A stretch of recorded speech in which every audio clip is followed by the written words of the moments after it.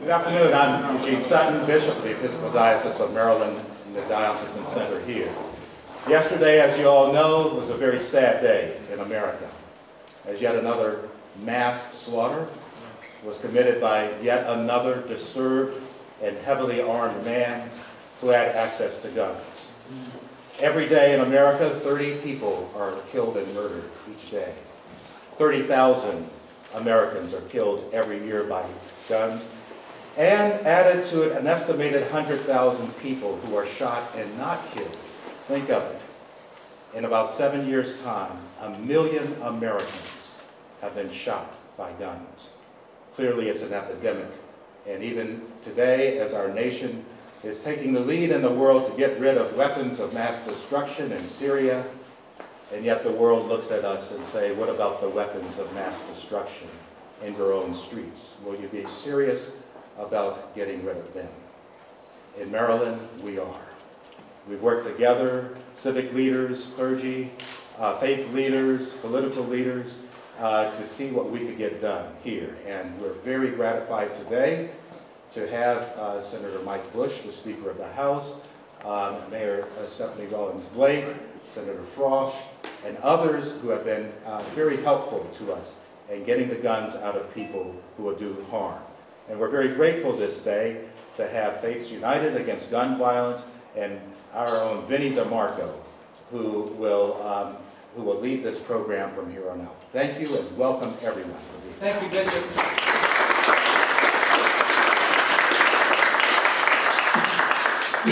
Thank you very much, Bishop Sutton. I just want to say that no one has done more for public health and to reduce gun violence in Maryland than Bishop Gene Sutton.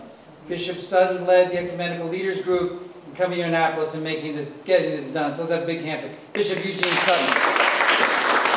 A great man, and Maryland is very lucky to have him with us.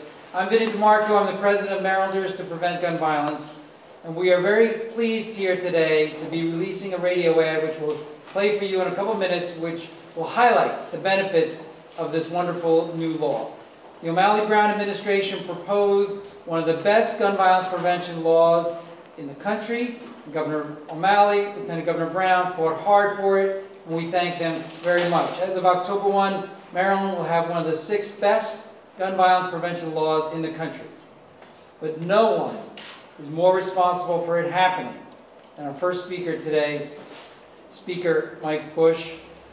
Speaker Bush, from the beginning, right after the Newtown tragedy, made clear to everyone that he was committed to getting something done, and he worked very hard on a very difficult issue, and he made sure not only that Maryland passed a law, but that Maryland passed a law with teeth, a law that will work, a law that will save lives. We owe a lot to Speaker Bush for his courage and his smarts and his ability to get this done. I'm thrilled to introduce Speaker Mike Bush. Thank you.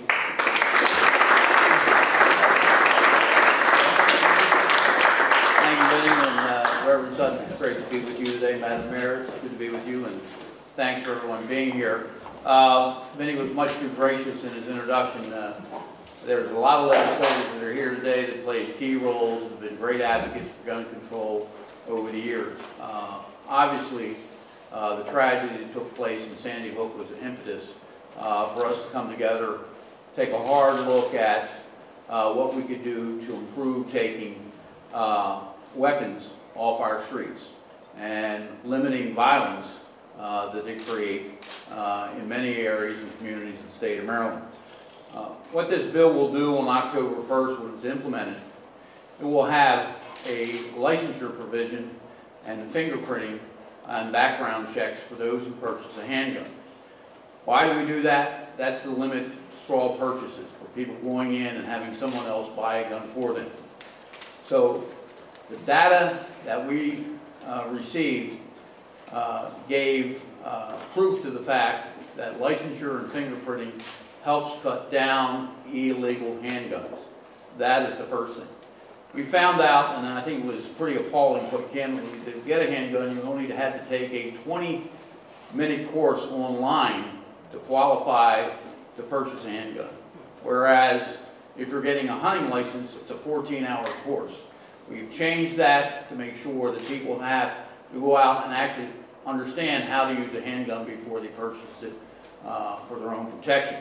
The other thing we did, and thanks to Senator Frosch and Delegate Clippinger, is we dealt with what is known as lost and stolen and audits for gun dealers, because we were the third highest state for lost and stolen guns coming out of dealerships. That should not be the case in a state like Maryland.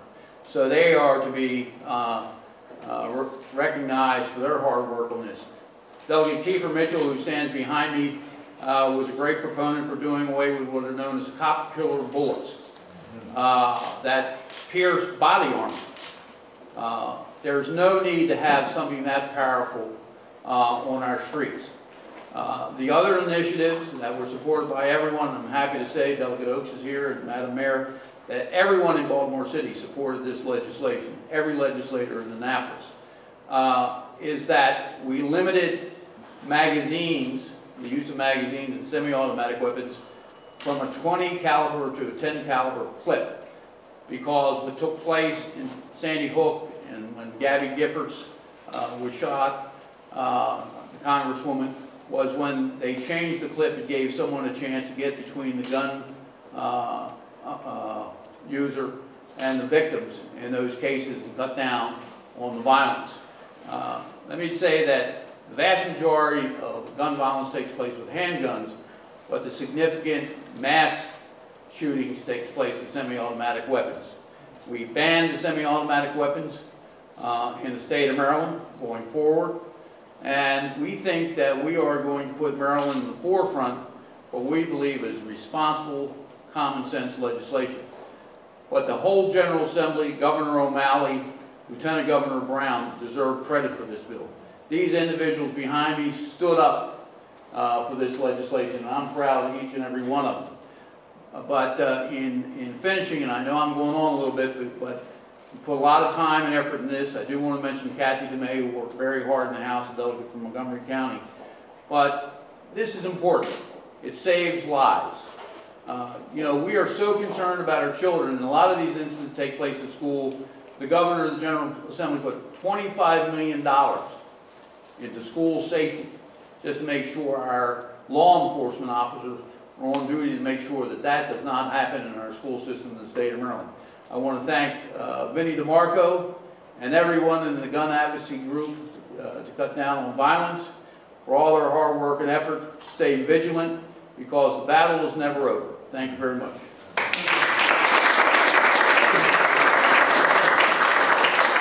Thank you, Mr. Speaker, very, very much. We really are lucky in Maryland to have a great Speaker of the House, like Mike Bush. You know, the Speaker mentioned that the Baltimore City delegation voted unanimously for this legislation. That was not a coincidence. It's because our wonderful mayor and Baltimore City Commissioner Batts worked hard to convince them that this is the right thing to do for the city. And I'm glad that Lieutenant Colonel Leoie is here representing Commissioner Batts. And I'm thrilled that Mayor Stephanie Rawlings-Blake is here. I'm honored to be a Baltimore City resident and call her my own mayor. She's been a great leader, and on this issue, she was there from the beginning, fighting hard, and did a wonderful job, and we're thrilled that she's with us right now. Mayor? Thank you.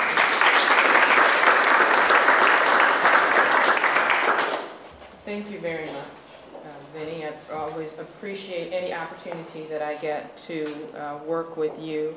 I think in many cases, for issues that are important to Baltimore and to Marylanders, you are the soul of those issues, and I really appreciate your leadership. And everyone here, when I look around the room at the collection of leaders and advocates that we have here, it is no surprise that we had victory with this legislation, and it's no surprise that I believe with this campaign in support of the legislation, we will again stand out as leaders when it comes to gun violence. Not that we're done. I know that many of us are here with heavy hearts.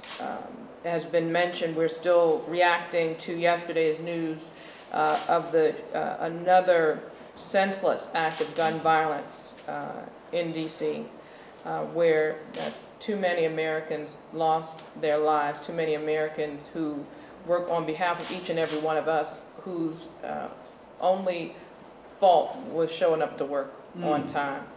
And it continues to devastate me, not just that it happens. I mean, that's bad enough, but it seems that instead of getting more and more incensed, we are getting more and more accepting of that level of violence. That the call to action is not a more bipartisan call for sensible gun laws sickens me as a proud American who knows that we can be better than what we've been. And each day that goes by that we haven't put sensible gun laws in place to protect our children, to protect our families and communities, is another day that we are doing the same thing over and over again, but expecting different results. And you know, the bottom line is if we don't come together to put sensible laws on the books and make sure that those laws are enforced, we cannot say that we have done all that we can do for our communities. So it was important for me to stand here for the work that will begin in support of the Firearms Safety Act of 2013. I have to again thank the legislators. Their leadership was stellar in Annapolis. I'm very, very proud of the Baltimore City delegation. As you know, each year I feel like we are working better and better and more closely as a unit, and when we do, we have great results. And I'm looking forward to another good session with the legislators. I also want to thank Bishop Sutton and again Vinnie, and to Speaker Bush. You know, I appreciate the fact that Speaker Bush no longer lives in Baltimore, but he has Baltimore on his mind, and I certainly appreciate your willingness to partner with me so we can make Baltimore better for everyone. And you know, as the Lieutenant Governor says, then Maryland will be better for more Marylanders. So thank you again for your support of the Firearms Safety Act. I'm looking forward to hearing the commercial. Yeah, thank you very much. Thank you, Thank you very much. Before we play the ad and introduce everyone around here, I just want to have a couple words from another key leader. You know, for the last 20 years, Senator Brian Frosch has been fighting for gun violence prevention legislation and has chaired the Judicial Proceedings Committee of Maryland State Senate. And no one has done more over the last few years to try to get this legislation through. And I can tell you, this past session, he was a giant in battling back bad amendments into the wee hours and brilliantly crafting the legislation with his colleagues in the House to make it one of the best pieces of legislation to prevent gun violence in the country. Maryland is very, very lucky to have one of the leaders, Senator Brian Frosch.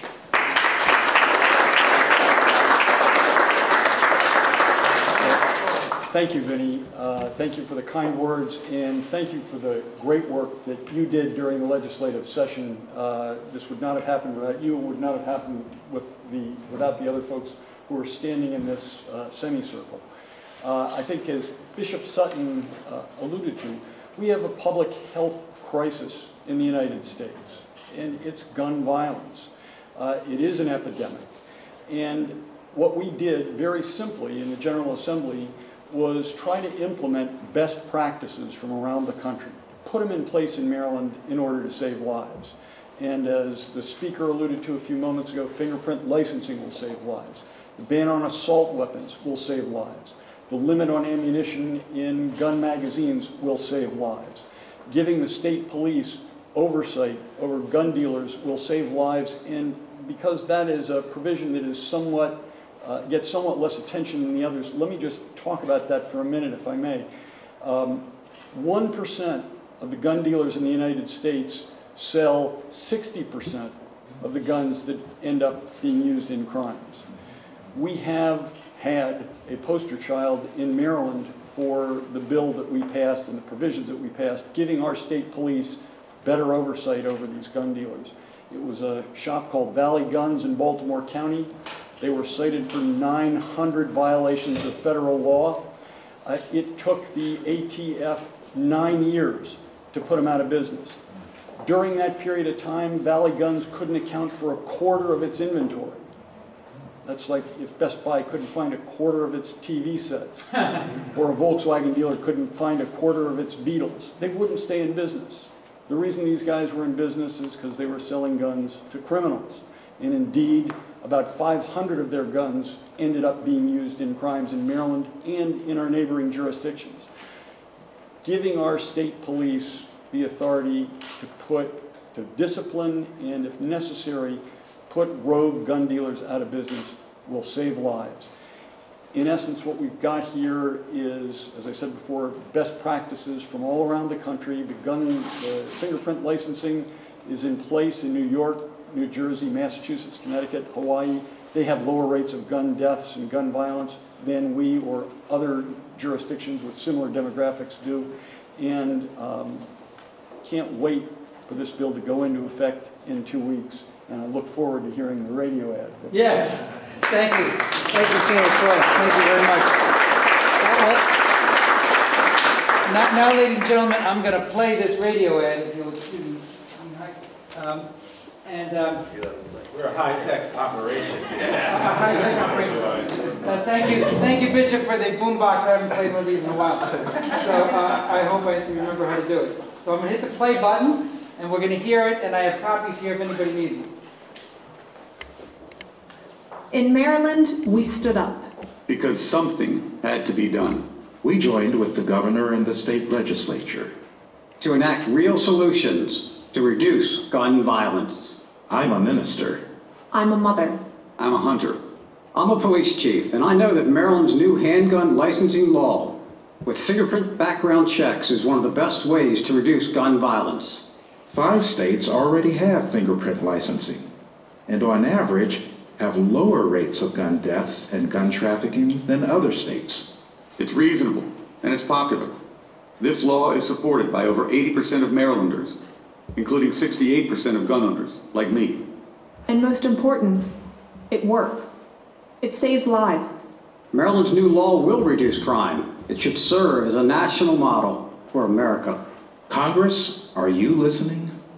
This message is sponsored by Marylanders to Prevent Gun Violence Education Fund. There you go.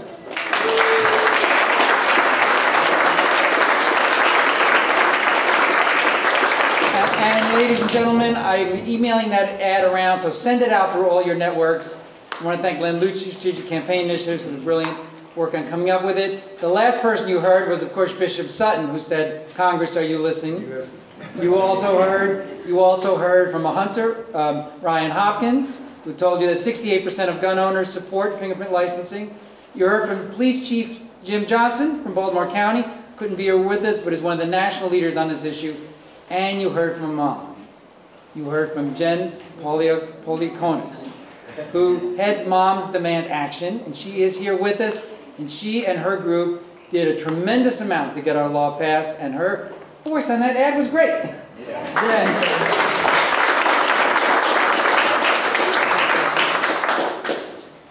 I just wanted to thank everyone here. I wanted to thank Vinny for bringing all of this together and getting this educational commercial made. I wanted to thank Speaker Bush and Senator Frosch for everything that they have done. I've never been prouder to be in Maryland until the day that this passed. I feel safer knowing that my children are going to live in a state where the best law in the country for gun violence exists. Thanks. Thank you. So ladies and gentlemen, before we answer questions, just want to make sure you have here the people who really made this happen. In the faith community, Bishop Sutton led a great group. We had Bishop Larry Lee Thomas from Anne Arundel County, Reverend Gwynn, Interdenominational Ministerial Alliance, Art Abramson, and Katie Locklear from Baltimore Jewish Council, Dean Hayek. You're the dean of this very cathedral. Thank you for hosting us, Dean, here, and for all your great work. And of course, we had key legislators. Maryland has wonderful legislators. You heard them mention we heard from Senator Frosch. We have our 3 wonderful delegates who did so much. You 3 want to come up together and Beaver Mitchell, Luke Clippinger, Nathaniel Oates? I'll just say ditto.